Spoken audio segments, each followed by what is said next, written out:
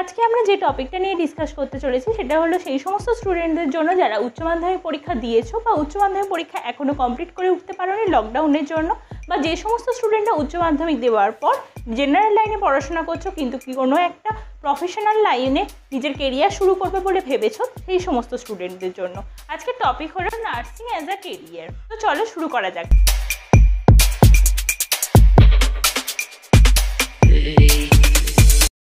Hello বন্ধুরা, তোমরা সবাই কেমন আছো?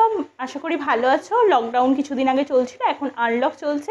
যদিও আমার মনে হয় যে তোমাদের এই সময় বাড়িতে বসে পড়াশোনা করা উচিত এবং এইচএস পরীক্ষা দেওয়ার পর কোন কেরিয়ারে তোমরা যাবে সেই সমস্ত ইনফরমেশন কালেক্ট করা উচিত।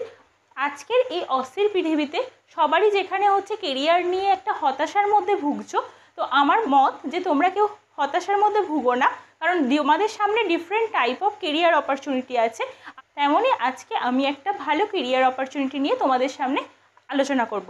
তো আজকে আমার টপিক হলো নার্সিং অ্যাজ আ কেরিয়ার। আশা করি যে তোমরা ভিডিওটা শেষ পর্যন্ত শুনবে এবং নার্সিং অ্যাজ আ কেরিয়ার সম্পর্কে যদি আজকের আলোচনার পর আরও কোনো তোমাদের কনফিউশন থেকে থাকে বা কোনো প্রশ্ন থেকে থাকে তাহলে অবশ্যই আমাকে কমেন্টসে জানাবে। 10+2 বা এইচএসের পর 3 রকমের নার্সিং কোর্সে আমরা পড়াশোনা করতে পারি।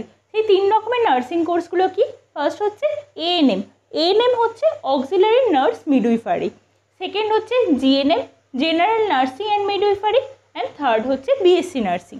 এর মধ্যে এই এএনএম কোর্সটা 2 বছরের, জিএনএম কোর্সটা 3 বছরের, বিএসসি নার্সিং কোর্সটা 4 বছরের। এই জিএনএম কোর্সটাকে অনেক সময় বলা হয় diploma in nursing and BSc নার্সিংকে অনেক সময় বলা হয় গ্র্যাজুয়েশন ইন নার্সিং। এই এএনএম এবং জিএনএম এই দুটি কোর্সে আসার জন্য যে কোনো ব্যাকগ্রাউন্ড হলেই চলবে, যেমন আর্টস, কমার্স বা সায়েন্স। এই 3টে ব্যাকগ্রাউন্ডে ছেলেমেয়েরাই জেনারেলি এএনএম এবং জিএনএম পড়তে পারে। কিন্তু বিএসসি নার্সিংয়ের জন্য এখনও পর্যন্ত আমাদের কাছে শুধুমাত্র সায়েন্স, যাদের উচ্চ মাধ্যমিকে সায়েন্স ব্যাকগ্রাউন্ড ছিল সেই সমস্ত স্টুডেন্টরাই এই বিএসসি নার্সিংটা পড়ার পক্ষে এলিজিবল। এখানে আরেকটা বলে রাখা দরকার যে আমাদের স্টেটে মানে ওয়েস্ট বেঙ্গলে শুধুমাত্র জিএনএম নার্সিংটাই ছেলেদের জন্য এবং মেয়েদের জন্য বোথের জন্যই হচ্ছে উন্মুক্ত। মানে ছেলেরা এবং মেয়েরা দুজনরাই হচ্ছে জিএনএম কোর্সে ভর্তি হতে পারবে, কিন্তু এএনএম এবং বিএসসি নার্সিং শুধুমাত্র মেয়েরাই হচ্ছে এই দুটো কোর্সে ভর্তি হতে পারবে। আজকে আমরা ডিটেলসে ডিসকাস করব জিএনএম নার্সিং সম্বন্ধে এবং পরের ফেজে আমরা একে একে বিএসসি নার্সিং এবং এএনএম সম্পর্কে ডিসকাস করব। তো এই জিএনএম কোর্সে টোটাল ডিউরেশন হলো 3 ইয়ার্স। জেনারেলি 2.5 ইয়ার্স হচ্ছে কোর্সের ডিউরেশন আর 6 মান্থস হচ্ছে ইন্টার্নশিপ। নেক্সট হচ্ছে এজের জন্য লাগে 17 to 27 ইয়ার্স। বিলো 17 ইয়ার্স যেমন এর ক্ষেত্রে অ্যাপ্লিকেবল নয় বা এলিজিবল নয়, তেমনি অ্যাবাভ 27 ইয়ার্সও এলিজিবল নয়। নেক্সট হচ্ছে ব্যাকগ্রাউন্ড, কারা এক্ষেত্রে অ্যাপ্লাই করতে পারবে। অবশ্যই 10+2 পাস্ট হতে হবে বা এইচএস পাস্ট হতে হবে বা এইচএসের কোনো ইকুইভ্যালেন্ট এক্সামিনেশন পাস হলেও হতে হবে। সেই স্টুডেন্ট সায়েন্স অথবা আর্টস অথবা কমার্স এই 3টে যে কোনো শাখায় এইচএস পাস করলেই হবে। নেক্সট হচ্ছে এলিজিবিলিটি। মেল এবং ফিমেল দুজনরাই হচ্ছে এই কোর্সের জন্য এলিজিবল। এখনও পর্যন্ত যেহেতু 2020 জিএনএম কোর্সের নোটিফিকেশান বের হয়নি, তাই লাস্ট ইয়ার পর্যন্ত যেটা ছিল আমি সেটাই বলছি। সেটা হলো এলিজিবিলিটি মার্কস হচ্ছে 40% ইন ইংলিশ পেতেই হবে উচ্চ মাধ্যমিকে বা এইচএসে। তার সাথে বেস্ট 3 সাবজেক্টে যে টোটাল হবে সেটাও 40% মিনিমাম হতেই হবে। এবং এই বেস্ট 3 সাবজেক্টের মধ্যে কিন্তু এনভায়রনমেন্টাল এডুকেশানটাকে ক্যালকুলেট করা হবে না। যেহেতু এবছরে 2020 এখনও পর্যন্ত কোনো নোটিফিকেশান বেরোয়নি, তাই আগের বছরের নোটিফিকেশান অনুযায়ী মানে according to 2019 notification total seat 2300। এটা শুধুমাত্র মেয়েদের জন্য এবং 105 শুধুমাত্র ছেলেদের জন্য, এবং এই সিটটা শুধুমাত্র ওয়েস্ট বেঙ্গল গভর্নমেন্টের সিট। এছাড়াও প্রাইভেট সিটও রয়েছে।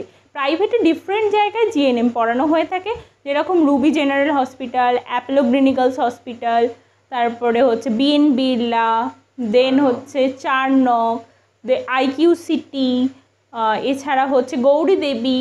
এছাড়াও অনেক স্কুল রয়েছে ওয়েস্ট বেঙ্গলে প্রাইভেটে যেখানে জিএনএম পড়ানো হয়ে থাকে, এবং গভর্নমেন্টের মধ্যে সমস্ত মেডিকেল কলেজগুলোতেই হচ্ছে জিএনএম পড়ানো হয়ে থাকে। মেডিকেল কলেজগুলো ছাড়া ডিস্ট্রিক্ট হসপিটালগুলোতেও জিএনএম পড়ানো হয়ে থাকে। যেমন মেডিকেল কলেজের ক্ষেত্রে কলকাতা মেডিকেল কলেজ, ন্যাশনাল, দেন হচ্ছে আরজিকর, দেন এনআরএস, এমআর বাঙ্গুর, এছাড়াও হচ্ছে ডিস্ট্রিক্টের মধ্যে Hooghly district hospital, Barasat district hospital, Bardhaman medical college, এই সমস্ত জায়গায় জিএনএম পড়ানো হয়ে থাকে। আমি ডিটেলস লিস্টটা এই ভিডিওতেই প্রোভাইড করে দেবো।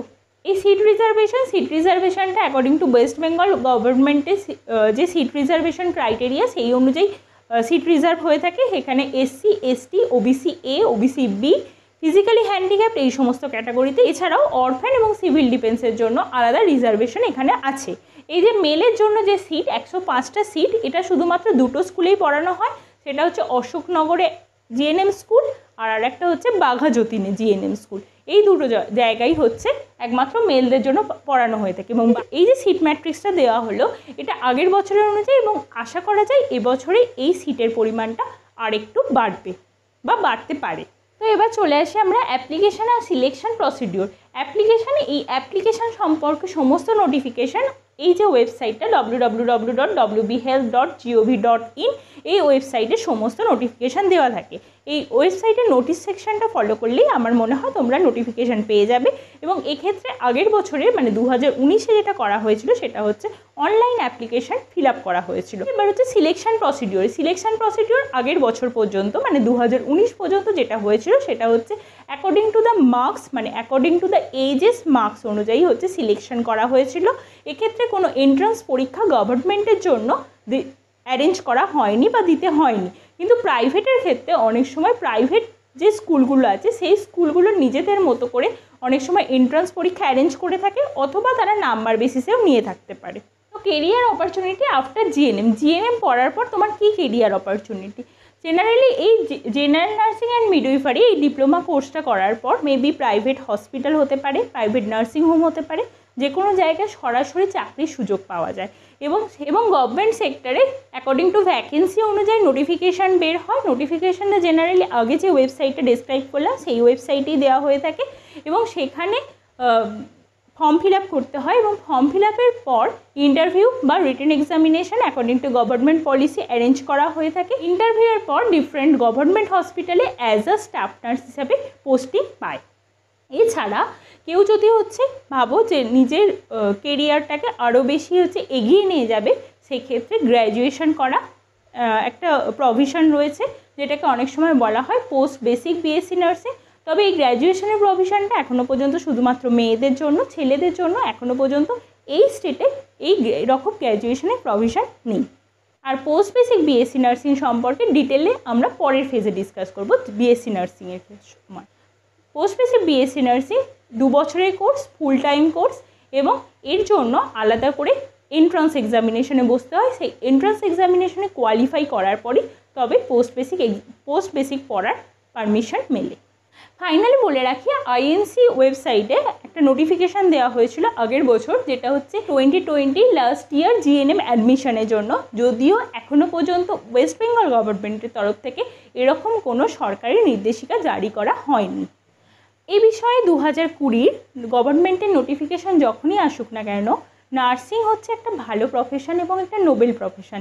তাই তোমরা যদি সোসাইটির জন্য কিছু করতে থাকো এবং নিজের পায়ে দাঁড়াতে চাও, তাহলে অবশ্যই হচ্ছে এই কেরিয়ার অপরচুনিটিটা পার্সু করতে পারো। Thank you. যদি কোনো ডাউট থাকে এবং আরও এই সম্বন্ধে জানতে চাও, তাহলে কমেন্ট সেকশন অবশ্যই জানাও।